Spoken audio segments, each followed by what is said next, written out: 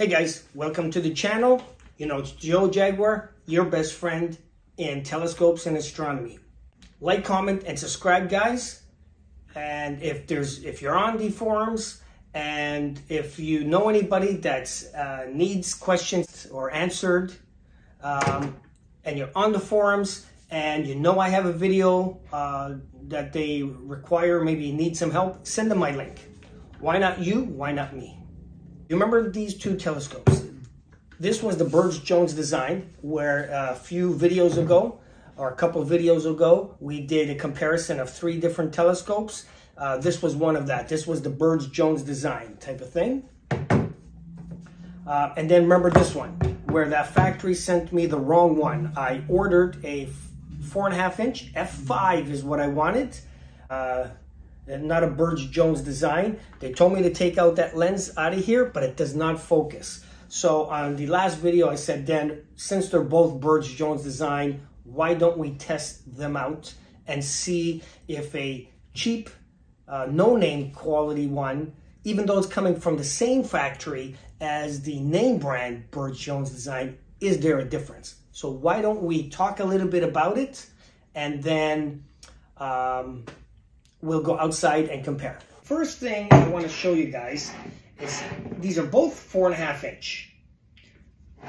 They're both 1,000 millimeter focal length, but you can see that the Celestron model is probably about 3 inches taller. So that's interesting. First is, I don't know if you can see the bottom here. It's raised because the bottom has these the collimation screws and locking nuts, where on this one it's really small, so it doesn't pop out. So that's giving it 1/2 inch more. The other thing that I noticed is that this one is a real 1.25 inch focuser. This one is at the 0.965 focuser. 1.25 inch eyepieces do not fit in here. The 0.96 do, but they give you this little, it looks like an extender. So by screwing this in, now you can fit an 1.25 inch eyepiece. So it's kind of like they cheaped out a little bit by giving you a slightly less inferior, because most new or decent telescopes now, even the starter ones, will come in an 1.25 inch focuser. So it's like they still gave you the 0.965 focuser, and then they give you this extender part here, but it also extends to the 1.25 inch eyepiece there. So at least that part's okay, but they kind of cheapened out a little bit.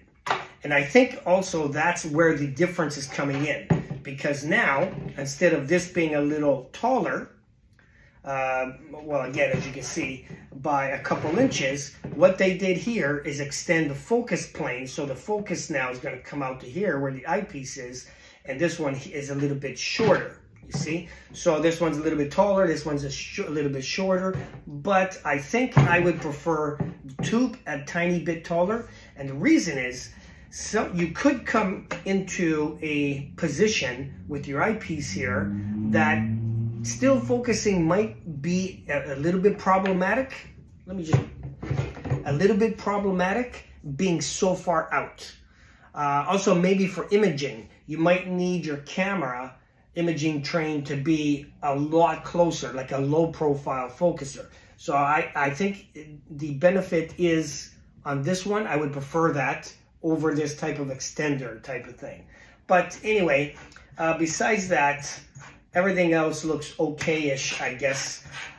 So we got 2 Burge-Jones design, one that's from a same factory, but you got one from a name brand, Celestron, and then this one, it doesn't even have a name. So what I hear, though, is the big name brands like Celestron, Orion, Omid, and Skywatcher, and all those, they have a certain standard that they'll take from the factory as far as the mirror is concerned, and if it's not to standard, they ship them back, or they sell them to these cheap companies like this. Then that still will take it, because they don't really care. They're getting it cheap, and they're offering it cheap. But so let's test it. I don't want to compare, because you know what I mean. There is a lot of bad things that people say about the Burge-Jones design on the forums. Some is partly true, that the contrast and image quality is a bit lower, but is there a difference between a Burge-Jones that's coming from a name brand and a no-name brand? Let's take a look. Anyway, because a lot of people would just, you know, make a blanket statement that they're all bad, no matter who makes it, what name brand makes it, and you can't really do that, okay? So for you guys that are doing that, you can't do it. You got to test it then. Test it side by side, or maybe you don't want to buy another telescope to figure it out. Maybe that's why I have the channel. I am going to test it. I'm not just going to say one is better than the other, they're equal or whatever. Let's see under the stars and see. Today's about a you know, quarter moon, half moon type of thing. So let's test it out. I'll see you guys after.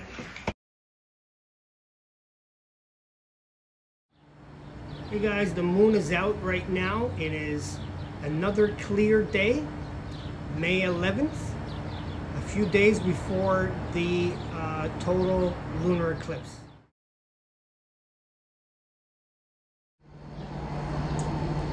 Okay guys, so we are going to do this test. As you guys know, this one performed fairly well against a long tube version, and I was very curious, could this one actually, you know, be on par? Like, is there any difference between any Burge-Jones design, or are they all the same, or is there some better than others? Is the name brand better than a no-name brand? So we're going to test that out, because you can't go by theory all the time, or you can't just guess.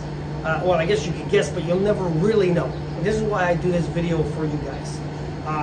As you saw, it is, I don't even know exactly what time it is right now, but it's still daytime because it's May 11, so the sun is out fairly late.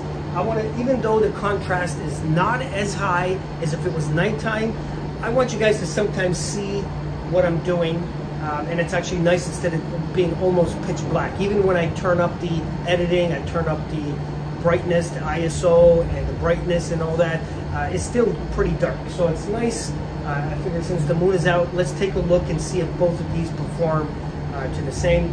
Both of them are 1,000mm focal length. So whatever eyepiece I use in one, it's going to be the same power as the other. Let's give this a go. And remember, this is brand new from the factory. And this guy is at least 6 years old, I think. So it, you know, I did clean the mirror type of thing, but, you know, it is an older scope. The mirror does slowly, even if you clean it over time, still becomes like etched or, you know, like not brand new reflectivity. Anyway, I'm gonna go get some eyepieces. Let's take a look. Okay, I am gonna use a 32mm Super Palazzo Mini 4000. Even though it's 32, it's usually low. Remember, it's 1,000mm focal length, so it's not too low of a power. And let's take a look. Now, the finder scope's probably not going to be too useful because it's too bright of a sky. It needs to be a little dark. So I'm just going to try to manually find it, which is a little tricky in 1,000mm focal length. So I got it on this time, now on this guy. Again, contrast is not as great because it's daytime. But let's just see if I can see any difference. Okay, that looks pretty good. Okay, 12.4 Super Palazzo.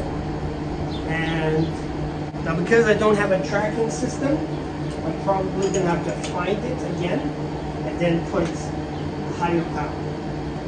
Wow, it's really close. I just had to nudge it a tiny bit, and that's what's good about being like an equatorial mount. I just had to touch one control mainly, and I found it. So I didn't think it'd be that easy. Okay, let's put the 9.7 on here. So one thing is, you see how much higher this the focuser now extends on the eyepiece? It's just so much higher here. That's what I don't like about what this company did. Okay, let me push it back over here so you can see. Okay.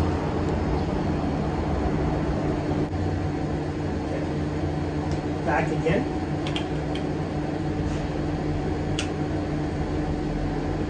See? get better focus. That's about the best. I'm going to go back over here. Okay. One more time. Just see if I can see the same detail. I think they're virtually the same. Okay. I mean, maybe some of you guys are going to say, well, Joe, I could have told you that. Birch-Jones design is not going to be as good.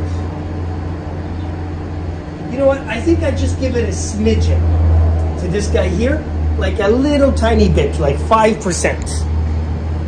And that could be, again, due to the fact that this guy's at least 6 years old or longer, and the mirror, I mean, it looks pretty good, but there is some haze on it. And this one is, yeah, it's just a brand new mirror.